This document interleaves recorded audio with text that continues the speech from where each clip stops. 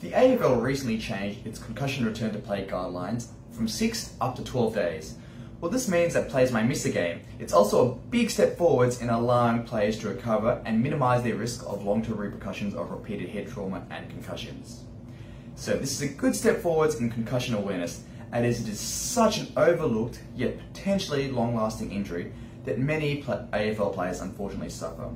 And this is partly due to the fact that it's not a visible injury compared to other things such as, say, a broken arm or a sprained ankle, where you can physically see the injury, or when it's guarded by the obvious pain if you return to games or training too soon.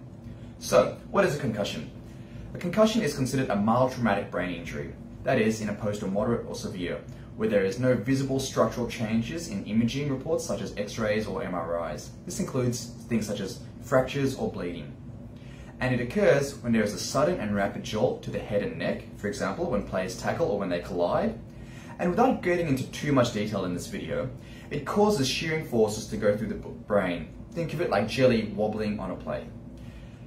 And this causes damage to the nerves in the brain, and this can lead to symptoms such as headaches, dizziness, brain fog, light or sound sensitivity, as well as trouble focusing on the objects around you.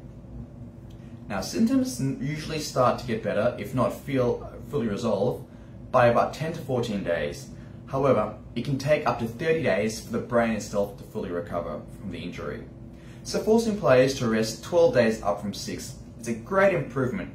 However, still not ideal, as while the symptoms may be better, it still does not mean that their brains are fully recovered from the injury. But nonetheless, a balance needs to be found, and this is still a big step forwards in the right direction when it comes to minimizing the long-term risks and injury consequences of concussions.